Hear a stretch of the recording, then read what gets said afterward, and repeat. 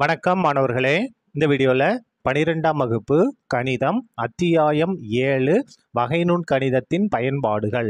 இதில் பயிற்சி 7இல் 5ல் 11வது கணக்கு பார்க்க போகிறோம். என்ன கொடுத்துருக்காங்க பாருங்க. கீழ்காணும் எல்லையினை தேவைப்படும் இடங்களில் லோபிதாலின் விதியை பயன்படுத்தி காண்க. இந்த எல்லையோட மதிப்பை தேவைப்படும் இடங்களில் நம்ம லோபிதாலின் விதியை பயன்படுத்தி நம்ம கண்டுபிடிக்கணும். சரியா? முதல்ல கொடுத்துக்க எடுத்து எழுதுவோம். என்ன இருக்கு பாருங்க. Limit x tends to 0 plus cos x இதோட அடுக்கு 1 by x ஸ்கொயர்.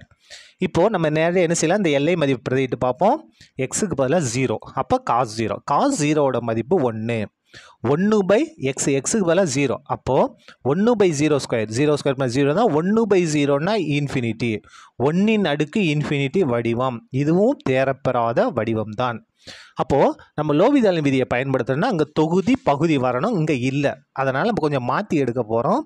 என்ன செய்யலான்னா g of x equal to எதை, இந்த இதை cos x இதோட அடுக்கு 1 by x ஸ்கொயர். இதை நம்ம g of xன்னு எடுத்துக்கிட்டோம் என்க. சரியா?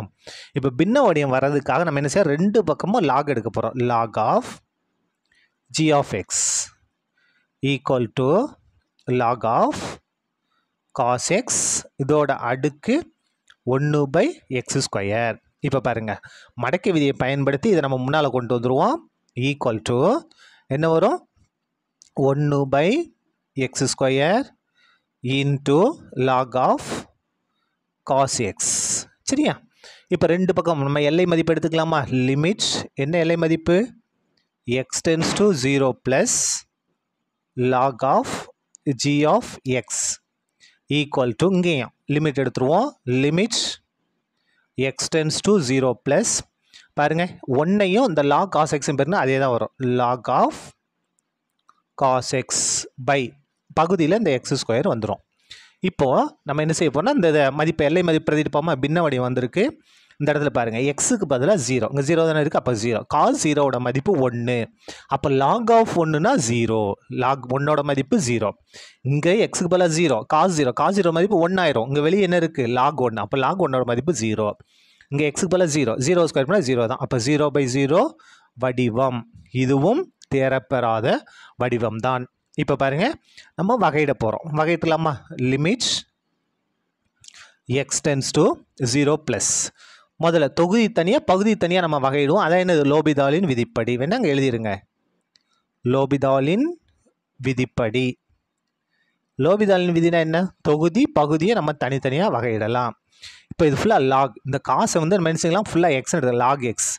லாக் எக்ஸை பொறுத்து வகைனா 1 by x, இங்கே எக்ஸுக்கு பதிலாக காஸ் எக்ஸு இன்ட்டு திரும்ப இந்த காஸ் எக்ஸை பொறுத்து வகையிடணும். அப்போ என்ன வரும், minus sign x, minus sinus. இங்கே கீழே எக்ஸ் ஸ்கொயர் இருக்குது, எக்ஸ் ஸ்கொயரை எக்ஸை பொறுத்து வகைனா 2x. இந்த அடுக்கு முன்னால் வந்து அந்த அடுக்குலேருந்து 1 நம்ம மைனஸ் பண்ணி எழுதணும். அடுக்கு முன்னால் கொண்டு வந்துட்டோம், அடுக்கு 2 இருக்குது, 2லேருந்து 1 மைனஸ் பண்ணால் 1. இப்போ பாருங்கள், equal to limit x tends to 0. இந்த இடத்துல மைனஸ் அப்படியே வந்துருமா. 1ஐயும் சைன் எக்ஸ் பேருனா சைன் எக்ஸ் தான், sine x by cos எக்ஸ்னா tan x, tan X by 2x 2x. இப்போது நம்ம என்ன செய்யலாம், லோபிதாலின் விதியை பயன்படுத்துவோம். இந்த இடத்துல எக்ஸுக்கு பதிலாக 0, எக்ஸுக்கு பதிலாக 0னா tan 0, tan 0ஓட மதிப்பு 0 பை 0னா அது மைனஸும் கிடையாது ப்ளஸும் கிடையாது. இந்த இடத்துல எக்ஸுக்கு பதிலாக 0, 0 என்ன பேருனா 0. அப்போ என்ன வந்திருக்கு, மறுபடியும் தேரப்பெறாத வடிவம் 0 by 0 தான் வந்திருக்கு. இப்போ மீண்டும் லோபிதாலின் விதிப்படி மறுபடியும் நம்ம என்ன செய்கிறோம், லோபிதாலின் விதியை பயன்படுத்துகிறோம். என்ன செய்வோம், தொகுதி பகுதியை நம்ம தனித்தனியாக வகையிடுவோமா. Limit x tends to 0. இந்த இடத்துல பாருங்கள், மைனஸ் அப்படி வந்துடும்.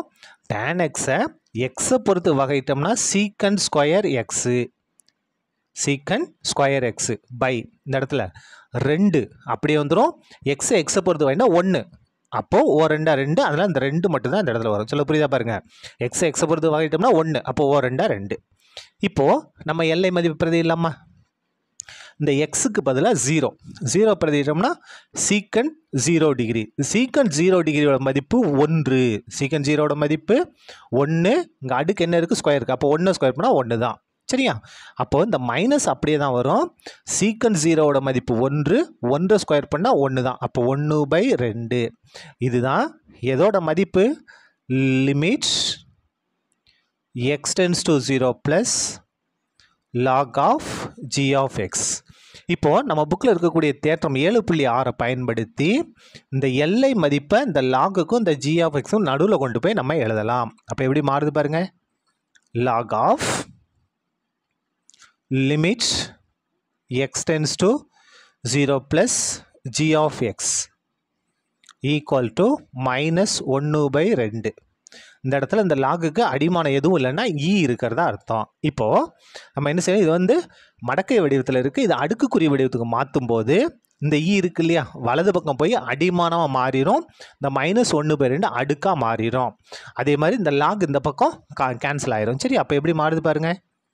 Limit x tends to 0 plus g of x equal to ஈயின் அடுக்கு -1/2.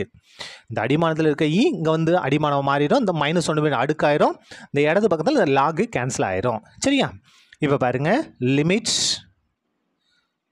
x tends to 0 plus g of xன்றது என்ன பாருங்க, நம்மளா எடுத்திருக்கோம். என்ன எடுத்திருக்கோம் பாருங்க, g of x cos x அதோட அடுக்கு 1/x² எடுத்திருக்கோம். அதை அப்படியே மாற்றி எழுதிடுவோம். g of xக்கு பதிலாக என்ன எழுதுகிறோம், cos x இதோட அடுக்கு 1/x² ஈக்குவல் டு இந்த ஈயின் அடுக்கு -1/2. அதை பகுதிக்கு கொண்டு வந்தோம்னா ஈயின் அடுக்கு +1/2ன்னு மாறிடும். ஈயின் அடுக்கு -1/2 1/ஈயின் அடுக்கு +2ன்னு எழுதலாம். அப்போ இதோட மதிப்பு 1/, ஈயின் அடுக்கு 1/2 அது வந்து ரூட்டுன்னு அர்த்தம். அடுக்கில் 1/2 அது வந்து ரூட்டுன்னு அர்த்தம். அப்போ ரூட் ஆஃப் இ.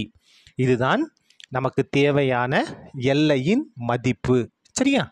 அவ்வளோதான், இந்த கணக்கு முடிந்தது. நன்றி.